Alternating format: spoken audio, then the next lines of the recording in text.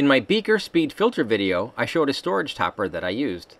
Hello, Electro Jeweler Jordan here, and today we will look at Beaker storage toppers. Now first, I've used these for many years, Pyrex tea saucers. They fit really well onto a 1-liter beaker and can also be used for 500 ml beakers. They cost under $1 and are very durable. The rounded bottom prevents condensation leakage and it keeps dust and dirt out of the solution. It does, however, leave this little space where evaporation can occur.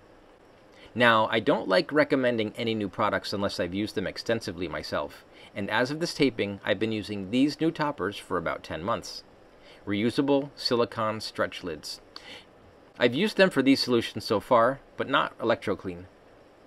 Now first I tested them out for 3 months, and now I've been using them exclusively for almost a year. They have not broken down, and they seal the beaker really well. They can even be placed over the inert anode or anode cage. They go on fairly easily with a little practice. Try on an empty one first so that you don't spill any solution.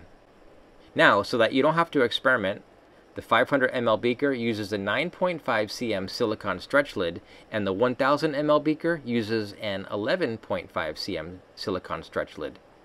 They can be purchased on eBay or Amazon for about $1 to $2 each. And remember, keep on plating and creating.